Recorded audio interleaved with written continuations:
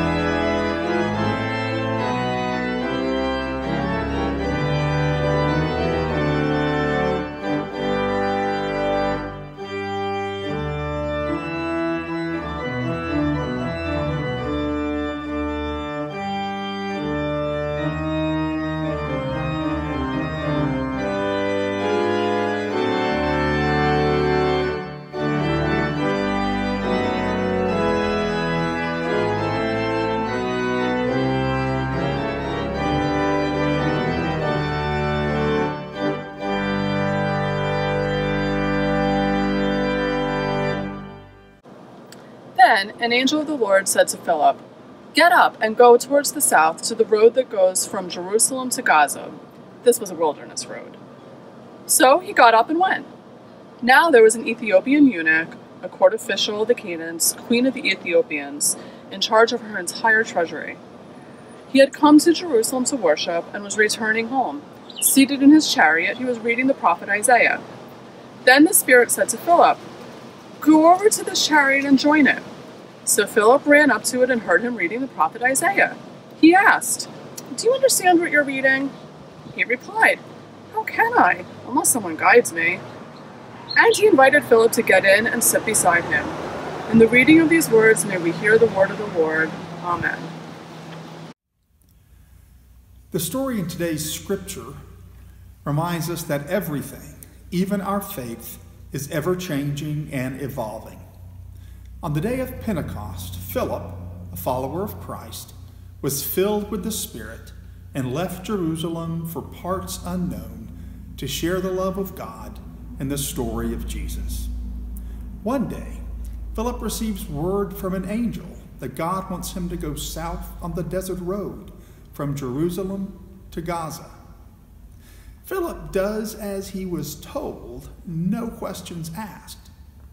It's hard to second-guess an angel bearing a personal message from the Lord God Almighty. On the road, Philip met a man who seemed altogether different from him. This man was African, from Ethiopia, while Philip was a Middle Easterner of Semitic descent.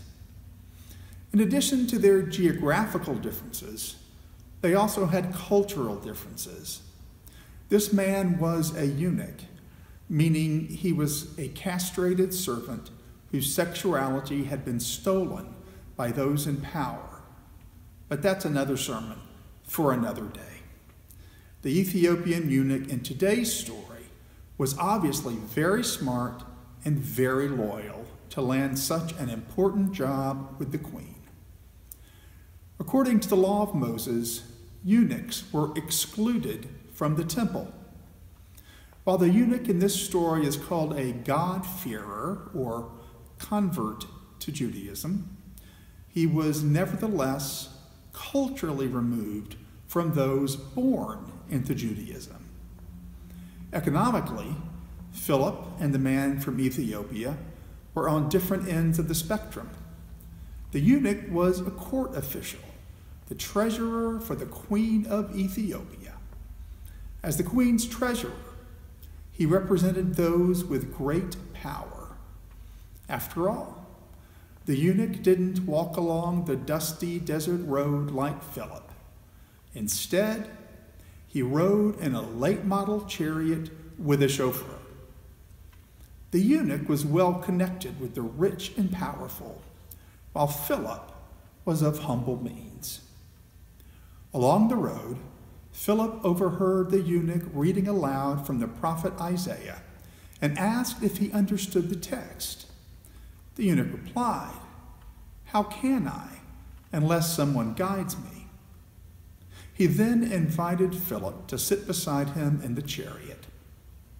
The eunuch was reading a suffering servant passage in the book of Isaiah. These passages profoundly shaped Christ's ministry and the church's understanding of Christ's mission. Although the eunuch visited Jerusalem and read the Hebrew scriptures, he had never heard the stories of Jesus until Philip showed up. Before long, they saw a body of water, and the eunuch asked, "What is to prevent me from being baptized?" In other words, why should I be excluded from the fellowship of those baptized followers of Jesus? The way he phrases the question is telling.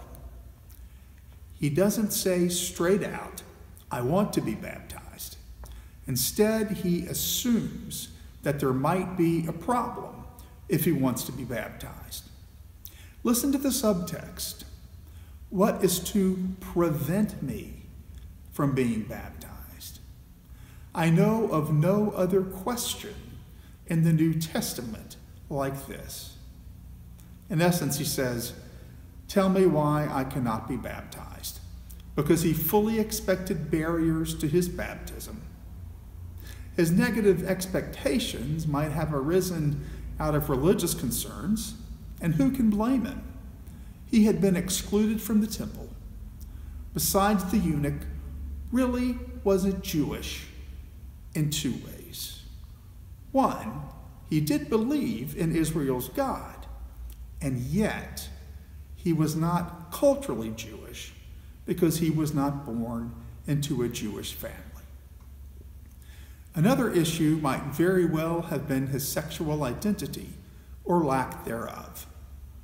Another issue might have been racial. As a Middle Easterner, Philip probably had brown skin. As an Ethiopian, the eunuch's skin was probably much darker than Philip's. Perhaps the Ethiopian feared being racially profiled and deliberately excluded from the followers of Jesus.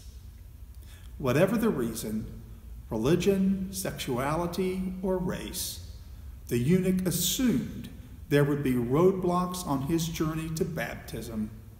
Thus he asks, "What is to prevent me from being baptized?"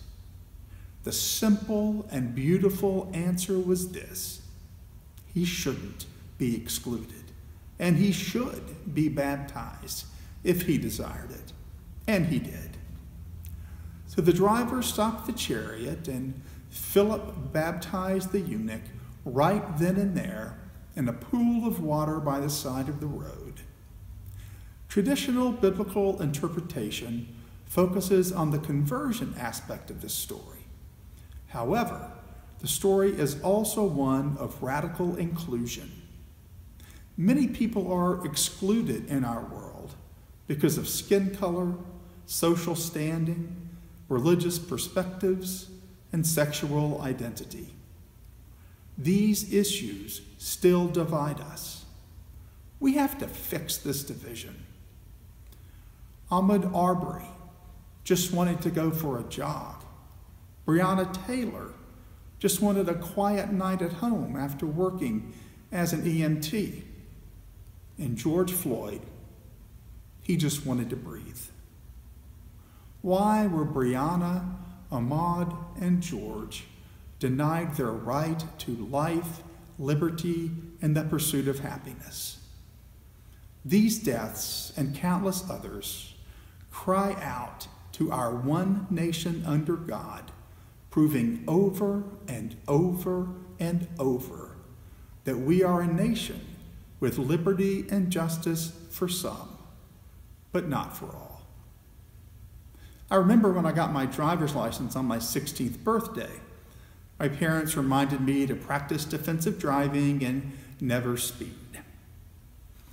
But never were they forced to have what black families refer to as the talk when they explain appropriate behavior if, and often when, their children get pulled over by law enforcement. I was talking to Art Dansbury recently, and he told me about the first time he was pulled over for driving while black. It was in the 1950s when Art and a friend got pulled over by the police for no reason. Art asked the officer what he had done. The officer told him it was for, quote, general questioning. The officer then, without probable cause, searched the car top to bottom.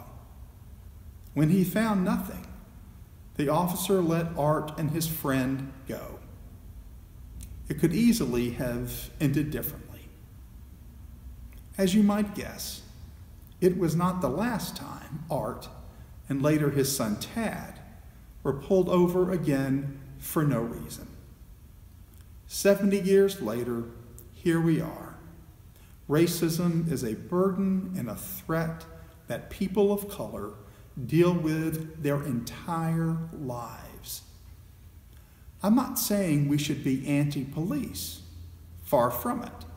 That's a disservice to the good cops who put their lives on the line to protect us every day. Of course, like any group of people, there are some bad apples. The same is true of the protesters. Just as there are some bad apples in law enforcement, there are some bad apples at a protest march. 99% of those marching are nonviolent, law-abiding citizens exercising their First Amendment rights, which never gets the news coverage that looters and brick throwers get.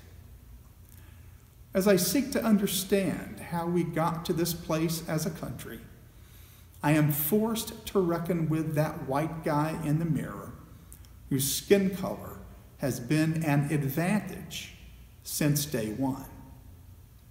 I'm trying to use this moment to listen and learn from people who never had the advantage of white skin. Colleen and I just watched a television series called Little Fires Everywhere. Issues of race are front and center throughout the series. Reese Witherspoon plays Elena, a wealthy white woman who believes that she treats everyone the same. Kerry Washington plays Mia, an African-American artist who sees through Elena's facade. The underlying tension boils over when Elena lectures Mia, saying, "A good mother makes good choices." Mia responds, "You didn't make good choices. You had good choices. Options that being rich and white and entitled gave you." This made me think. My life has been full of advantages I never even thought of as advantages. I had good choices by virtue of my skin, my parents, my middle-class upbringing. The question is, how will I and how will we as a church proceed? How will I use my advantages to be an ally to people of color? There are so many ways to be an ally. Pick one and go from there. We can join a peaceful march like some of our members did earlier this afternoon. Support black businesses. Educate ourselves by reading books. Consider candidates' positions on race relations before we vote.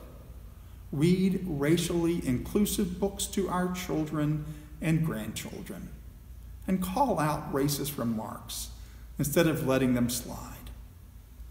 My hope is that we will all think about how we can become more actively anti-racist. This is not an accusation. It's a hope that we won't be content to be bystanders, that we'll be part of the solution. The love found in the Gospels is one of radical inclusion. How will we bring that love to life? Amen.